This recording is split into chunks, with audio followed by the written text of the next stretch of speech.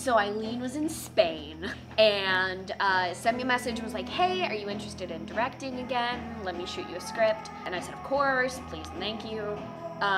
Read through it, loved it, and I cried while reading it, and I laughed while reading it, and I started visualizing it on stage and wanting to start dig into it and starting to work with it, and I knew it was something that I really wanted to work on.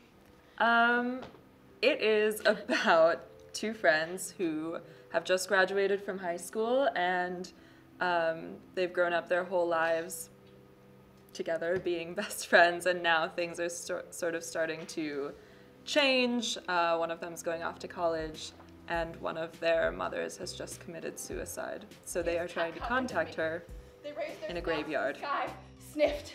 They said, there she is, there's dinner. When I was writing this, it was sort of a response, I guess, to a lot of coming of age stories that I've seen that claim to be like universal coming of age stories, which just doesn't make any sense because everyone's experience is super different, especially when coming to terms with sexuality and gender identity and that sort of thing.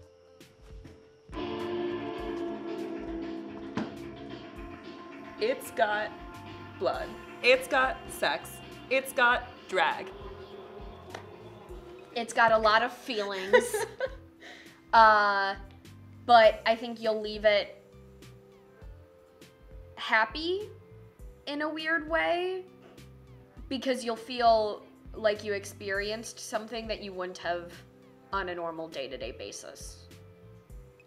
That's true. Yeah. Yeah. It'll touch you in your heart. And other places.